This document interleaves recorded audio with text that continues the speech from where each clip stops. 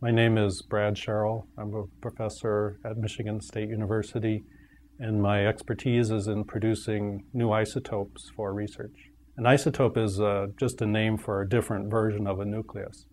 So in nature, nuclei of atoms have in them neutrons and protons. The number of protons determine what element it is. For example, calcium is calcium because there's 20 protons in the nucleus. And the number of neutrons determine what the isotope is.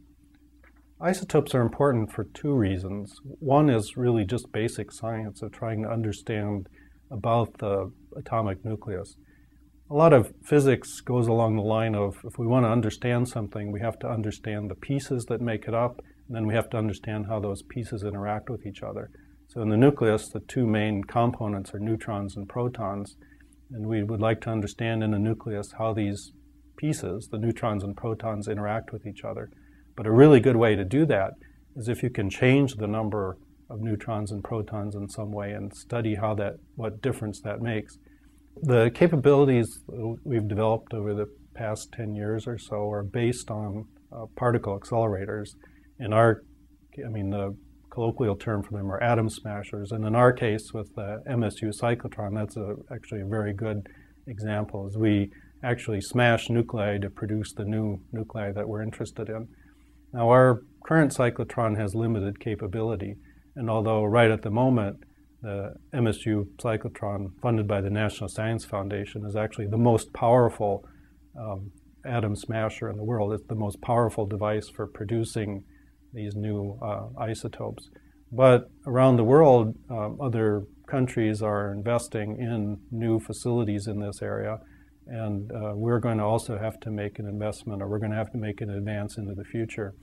Now, we have ideas for what that next advance should be, and it's quite exciting because if we use new linear accelerator technology, we can actually make something that's up to 1 million times more powerful than what we have now.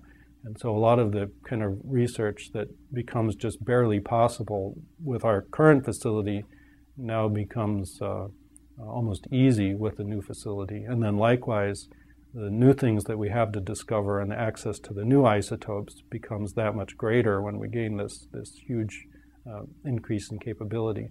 The other way that isotopes are important is in technology and applications to society. So fairly often, particular isotopes have a particular characteristic that's useful for research. A very standard example is in medicine, where we have certain isotopes that emit an anti-electron. It's called a positron. And where that decay takes place can be localized by something called positron emission tomography, or PET. So if you have an isotope in the body which is emitting positrons and you can localize it, you can use that as a way to do, for example, search where there's a lot of current active growth, which might indicate the presence of a tumor. One of the good things about doing this kind of research on a university campus is that students at all stages can be involved in it. And we have a lot of undergraduate students who come and are involved in building things, helping analyze data, and getting experience in working in a national research laboratory. So the reason I wrote this perspectives piece for Science was that I felt that it wasn't appreciated in the broader scientific community of this, I think, is really amazing capability that has been developed.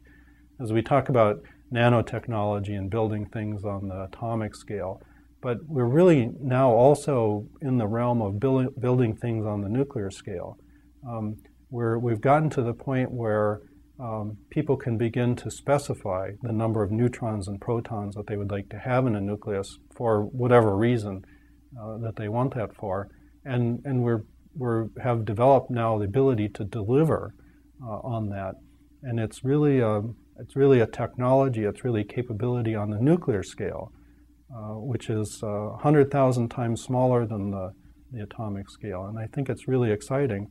But it's also exciting because we're just at the beginning of this, and as we move into the next generation of facilities that produce that are even more powerful in producing new isotopes, we'll see another dramatic expansion in our understanding of a variety of things that range from understanding the nature of stars and how the elements, how stars create the elements in the universe, to providing new isotopes with new characteristics, decay characteristics, new half-lives for applications to other things, to being able to answer very fundamental questions about the nature of the physics of the atomic nucleus.